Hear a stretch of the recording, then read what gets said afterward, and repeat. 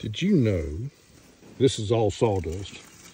Sawdust is a great commodity. In the old days, they used to pack things instead of those styrofoam peanuts that you get now in boxes, or instead of those bubble wrap things. In the old days, you used to pack breakables in shipping containers filled with sawdust. So you'd take this and you'd put your plate in it, and then you'd put some more sawdust on it. You'd put your next plate in it, and then you'd nail the lid shut, and it'd be fine. It wouldn't break.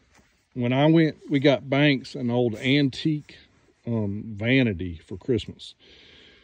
She has a big mirror. She doesn't have a, she's to that age, she's 14 now, so she likes to put on makeup and do all that kind of stuff. Well, so when I went to get it, I took about 2 inches of sawdust and I spread it out in the back of my truck, and I laid it on the back. I laid it down on its back on all that sawdust and packed it in. So sawdust is a great utility, a great tool. It also is great for starting fires out in the woods. If you take your Ziploc bag full of sawdust, really easy to start a fire with that.